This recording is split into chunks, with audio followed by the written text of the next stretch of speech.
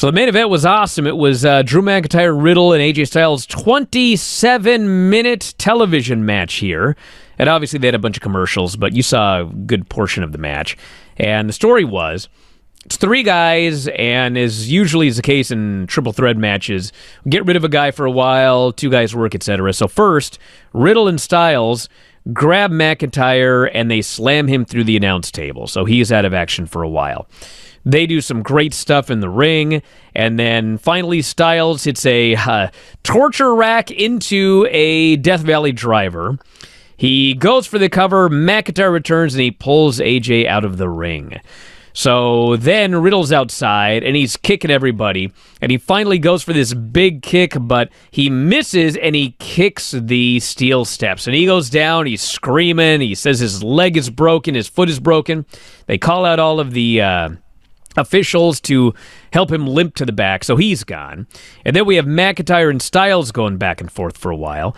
And so finally out comes Riddle again. He's got his foot all taped up, and he limps down to the ring, and they do a couple of near falls back and forth, and finally Riddle hits the RKO on Styles, almost pulls Styles out of the ring. Riddle turns around, he gets hit with the Claymore, and so McIntyre gets the final Money in the Bank qualifying spot, or he gets the final spot in the match, and that's how the show ended. Yeah, there's still a couple more spots left. By the way, what's going on with this SmackDown thing, Dave? Which SmackDown thing? Well, how in the world... Okay, so first off, why isn't Liv Morgan in this match yet? When I watched the show, they made it clear that she could be in the match, but it's not official. So, like, they have to make that ruling on next week's show, I guess is the way. Well, whoever it is on WWE.com that wrote the show report, that person believed that by winning she qualified, because that's what he wrote in the report.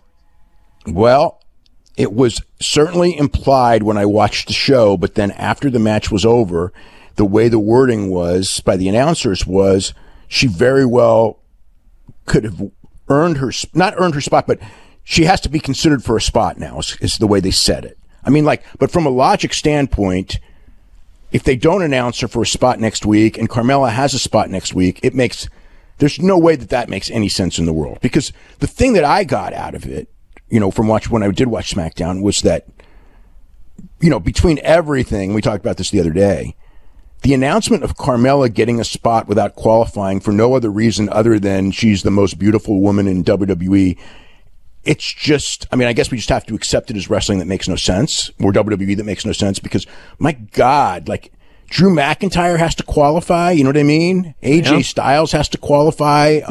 Riddle.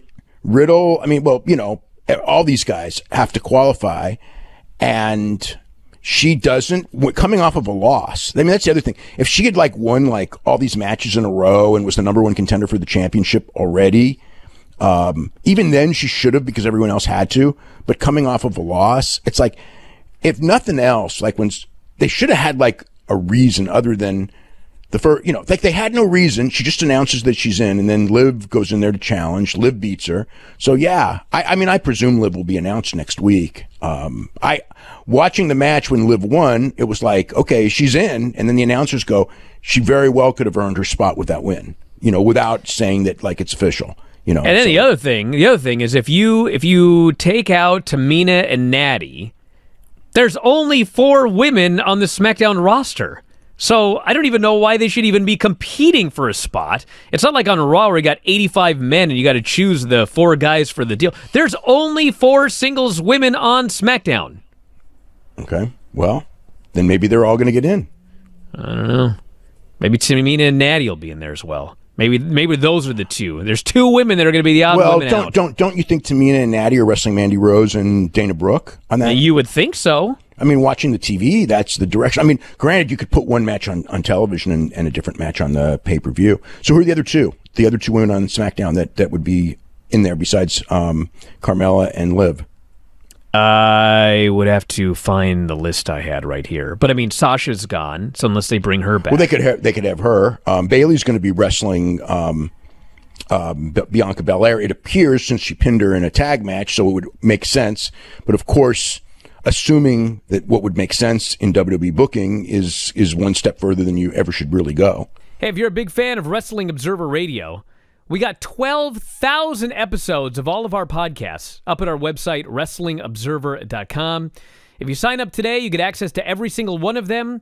The 12 to 18 new shows that we do every single week. You can podcast them, listen to them on the road, at work, working out, in the shower, wherever you listen to your podcasts. And also full access to the Wrestling Observer newsletter and archives. So if you love what you hear, head to WrestlingObserver.com. 12,000 audio shows at your fingertips.